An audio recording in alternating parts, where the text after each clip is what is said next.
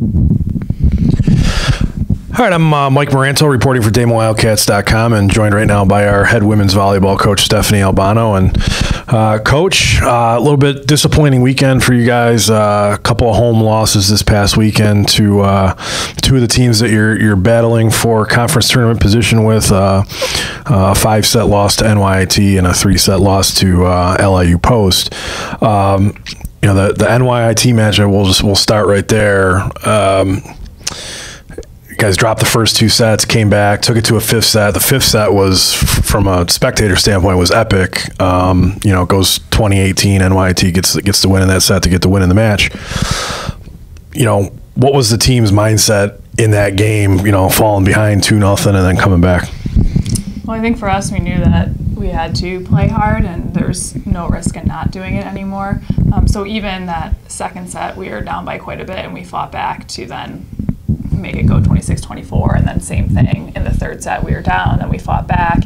So it was just a lot of fighting back in our case until we got to the 5th set, where we played them point for point, and we were even up 14-12, and we just couldn't finish, which is unfortunate because we gave it like everything that we had, and we just weren't able to come out with the W.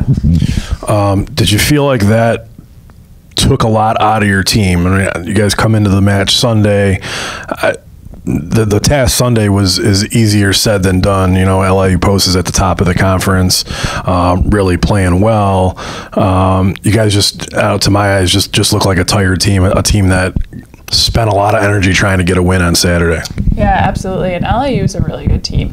And even I went back and watched the video, we were in it that first set, like point for point, and we didn't take care of some easy balls that if we would have, like, would that have changed the momentum? It might have. And then even the 3rd set, we were up by a lot, and then just bled errors at the end. And they did get a lot of kills, but we also matched them kill-wise. We just made a lot of errors, but that's just who we've been all year. So for us, it's figuring out, we only have 2 matches left. Can we get kills and eliminate some of those unforced errors to put together 2 good matches?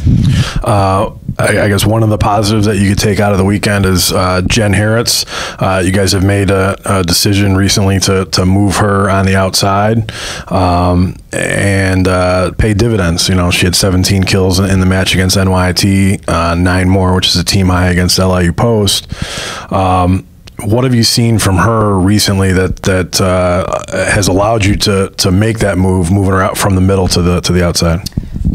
Well, since she was our leading kill scorer, it's her ability to score points. And sometimes if we're not in system enough, we can't feed her the ball in the middle, so she can get the ball more on the outside pin, which is why we put her out there. And really kudos to her, especially the NYT match. Like, that was a really tough match against a good team, and she's a freshman who's never played outside before, like in high school or anything. And for her to come in and just take care of business, I thought was really awesome to see.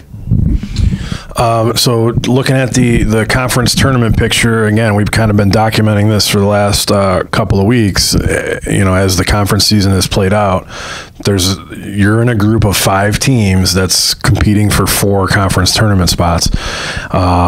If the conference tournament started today, we would be in that 5th spot. We'd be on the outside looking in. So I'm sure you guys will be doing some scoreboard watching this week. You know, Bridgeport and NYIT both have 4 league losses. We have 5. So if either one of those, and they have to play each other, I should mention that. So one of those 2 teams will get a 5th loss. I don't know that necessarily helps us with the way the tiebreakers are going to shake out, but you should know by midweek if your team's going to have a chance with 2 wins this weekend.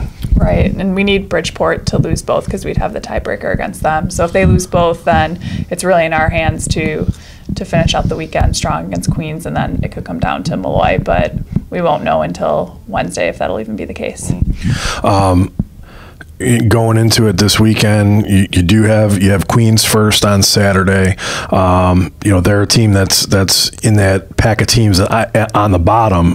It's really incredible to see the disparity between record-wise between the 5 teams at the top and then the bottom couple.